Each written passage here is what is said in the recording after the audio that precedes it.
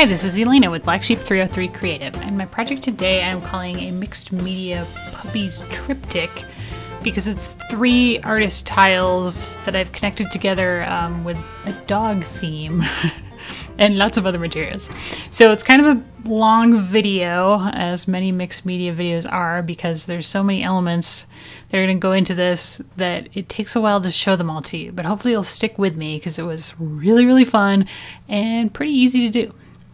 So this is the Puppies clear stamp set from Elizabeth Craft Designs. It's brand new, and I've stamped it with Memento Tuxedo black ink onto a scrap piece of Neenah Solar White cardstock because I'm going to be coloring them, as you see, with my Spectrum Noir alcohol markers. So my doghouse, I started off with CR10, that's the lightest shade, and now I'm adding some shading like around the opening and around the roof line and the sign with CR8, and then I'm going to darken that down even more with DR5, and then I will blend that out with the CR8 just by kind of coloring over it to blend it together.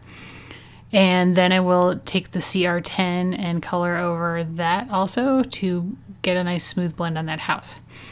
And for my roof and the interior, I'm going to use IG8. At least I will start off with IG8. I was thinking that would be my darkest color, but then I changed my mind and went all IG8 and then went to IG10, which is even darker, to darken around the edges of the opening in the house and then the roof line as well. For my Golden Lab, I started off with LY1, which is an Illustrator marker, for the lighter portions, and now I'm adding shading with GB8, kind of like the side of his head where he's like all wrapped together, the side of his leg, the bottom of his tail, the paw that's like under his ear, that kind of thing. And then I'm blending that back out with the LY1. And then I'm going to add some TN2 because I just feel like some of the shadows need to be a little bit darker. So I'm going back and adding some TN2, and then I will blend that out again with the GB8 to get like a nice kind of shading on this Golden Lab guy. And then I will blend that entire thing out again with the LY1. And I was super happy with this color combo. I thought he really looked like a Golden Lab. I thought not too yellow, not too tan, just the right sort of in-between shade there. And his nose is TN7 with a little shading with TN8 and a tiny bit of blending with the TN7. Now my black and white dog, I am coloring his spots with IG8. The eye spot, I'm going to do IG6, so it's lighter because I didn't want to lose his eyeball in there.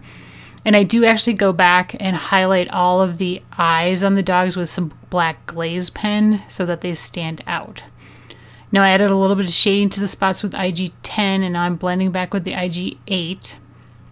And now to shade some of the white parts of his fur, I've got IG4 for like under his belly and those paws that are behind the front ones and under his jawline. And then I will blend that out just a little bit with the IG2. So I'm kind of going over that and just a little bit further out. And then I'll use IG1 to blend that into the white. So I'm just kind of going over the edge of the shadows and blending it out into the white. And then I'll add a little bit of IG6 to those back legs and blend that with the IG4 just to darken them down. Now for my Chihuahua, I started off with TN2 as like the base coat, and then I will add TN7 as shadow, you know, kind of like around her legs and under her chin and around the sides of her head and around her eyes and her nose. You'll see how much darker that TN7 is than the TN2. Well, so now I'm going to take my TN2 and I'm touching it to the TN7 tip and then coloring just a little bit with that in-between color. And this does a great job of allowing you to sort of have more of the dark shade or less of the dark shade as you need it while you color, and get a good, nice, smooth blend in between those 2 original colors that were pretty far apart on the value scale.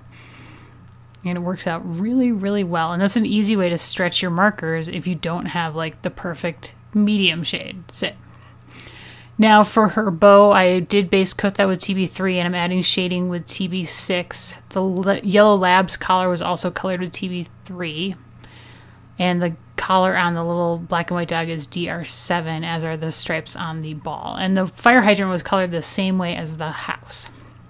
Now these are my artist tiles. They are Strathmore 4" by 4" artist tiles. So they're really actually pretty thin paper. And I'm going to color them with my distress crayons, but I have coated them with white gesso, and I've not coated them very well. Like there are spots where the gesso has not covered the square, and that's purposeful because when you do that, you get like sort of darker patches, as you see some of the green patches on this one, where the gesso hasn't covered the piece of paper. So it's going to change the way that the color reacts with the background. And I did that on purpose because I wanted to get kind of a funky textured effect on the background.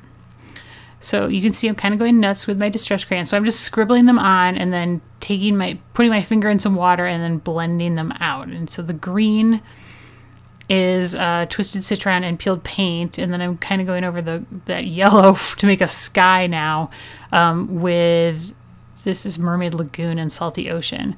And then that's Seedless Preserves, and this is Chipped Sapphire that I'm going to wind up using to create like a frame effect around what is becoming a little sort of scene, a very, very impressionistic landscape, if you will.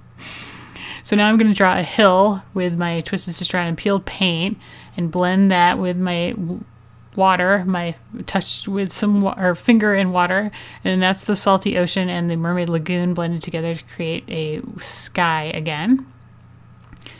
And you can see how I'm kind of creating these little landscapes. And now I want to make this more dirt, so I took antique linen and drew that on top, but it didn't really brown it down enough. So again, I'm adding the frame effect.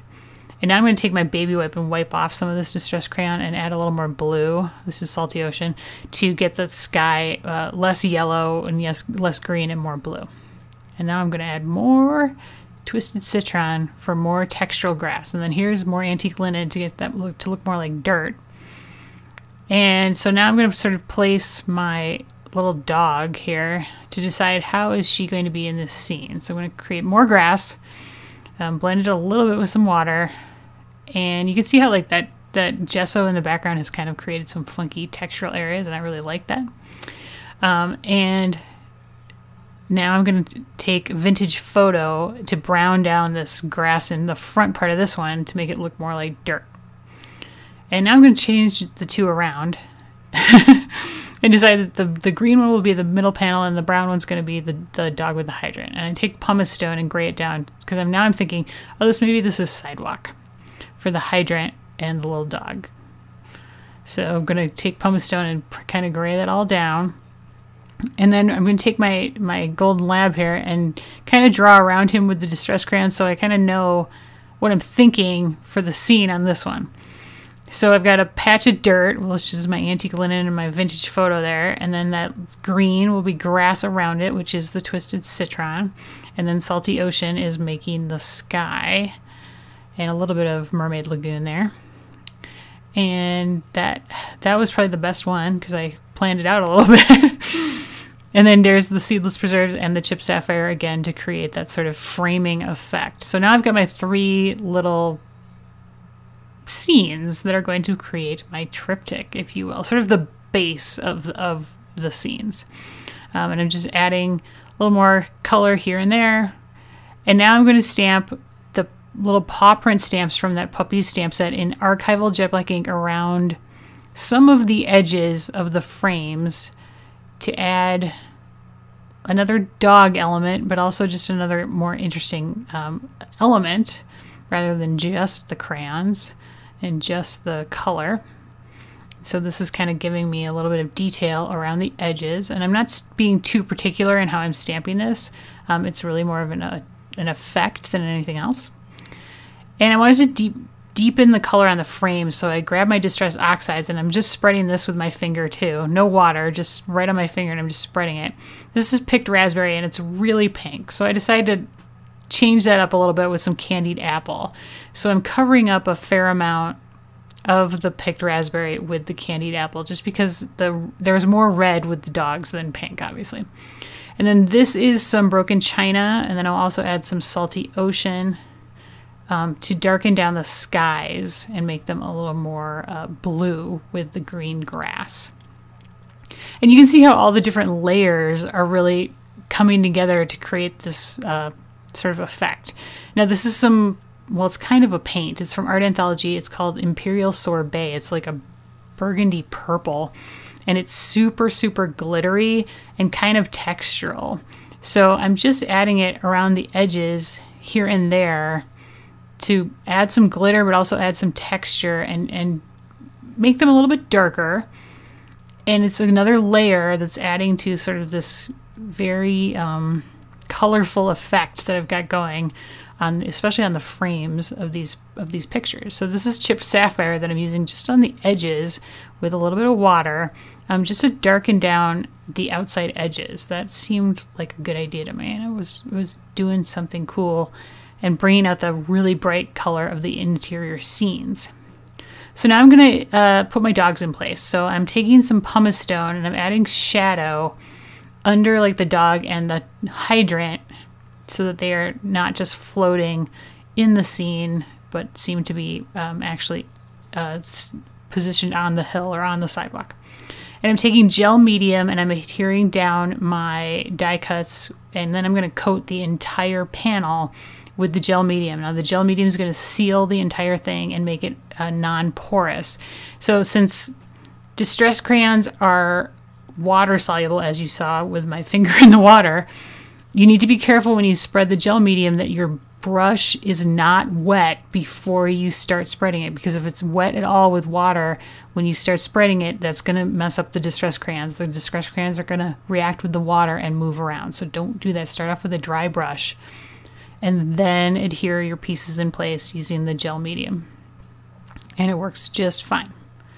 You might have a tiny bit of smearing, but I really didn't have too much problem at all because I started with that dry brush. And I have learned that the hard way, as I imagine you could guess.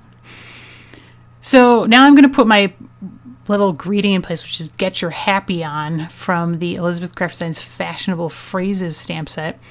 That was kind of my theme in my head for this whole little dog triptych, because if you have dogs, you know they are so happy. They're like the happiest creatures.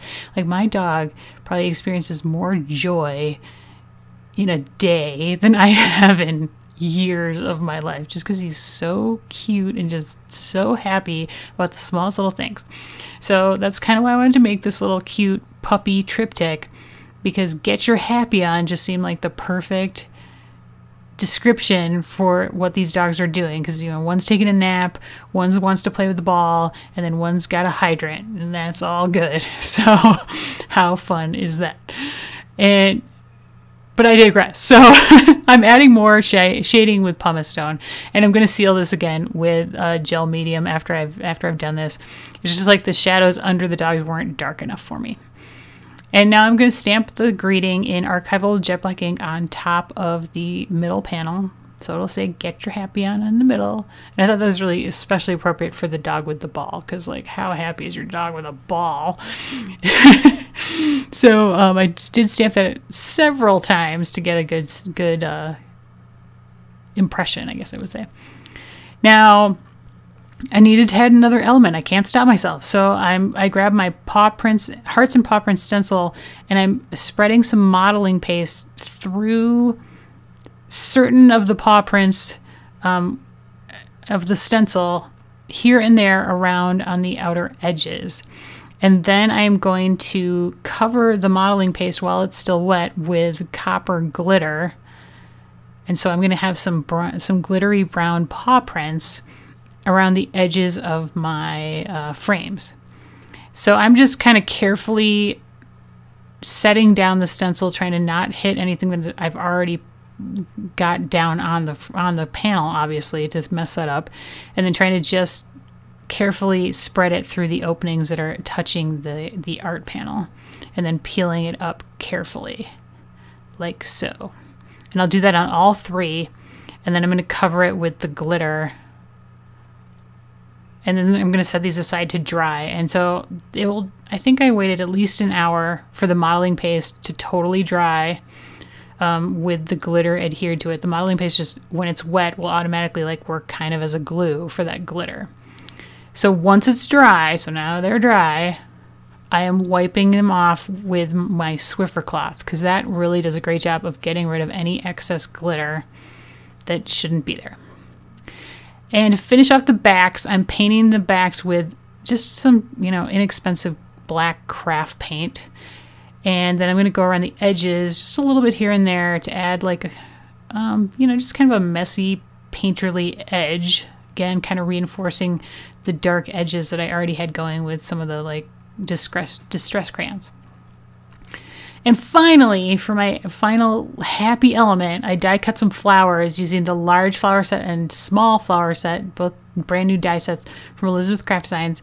I die cut them out of white soft finish cardstock, and then the red is from the Moda Scrap Simply Love paper pack, and it has little hearts on it. It's pretty cute. And so I'm going to just poke holes in the middle. So I'm going to use a black brad to hold these together. So I'm feeding the brad through the holes in the flowers and then just spreading the back to keep the flowers together. And then I'm going to use Ranger Multimedia Matte on the back of the flower and the brad to hold the entire flower down to the little panel. And I don't know what it was about those flowers that I just really liked them. And as you can see, they work perfectly together. Those die sets, like the large and the small, fit right in together. And I just wanted those little extra happy flowers for my little happy dogs. And now I'm going to just stick the panels together. So I've got 2 pieces of black Gina K Designs black onyx cardstock. And they're 1.5 inches wide by 4 1/4 inches tall, and I've scored them at 3 1/4 inches, so they're scored in half. And now I'm folding this one fold up, so I'm pressing the one panel down to one side, and then I put 10mm adhesive on the other side, and I'll press the front panel down to that. So it's they're folding away from each other, and then the fold is in between the 2 panels, so that there's enough space so that it can fold easily, like back and forth. So like so. And then I will trim off the excess to get like a nice smooth seam on the back. And then the other side is going to fold in. So I've just put adhesive on one side, and I'll fold that around the where they come together on both sides to get the adhesive in place, and then just trim off the excess on that. And that is the completed little hinges on the project. And that cardstock is pretty heavy duty. It's like 110 pound. So I'm not too worried about it falling apart, and it holds it together very nicely. And you can fold it shut, so the whole thing can collapse down to be 4x4, and you could mail it as a card if you wanted to, or you spread it out and it's 4x12, a little bit less since it's kind of bending back and forth, just as a cute little decor piece. And I just thought it was so fun and cute and happy, and reminds me of how happy dogs are and how much they appreciate the little things in life. So hopefully I've inspired you to grab some distress crayons, at least in those puppy stamp sets, and try to make a fun dog-themed card or mixed media piece. Here are 2 more mixed media pieces I've done in the past, and as always, supplies are linked in the video description and over on my blog. If you liked the video, please give me a thumbs up and subscribe if you haven't done that yet. Thanks so much. Have a great day.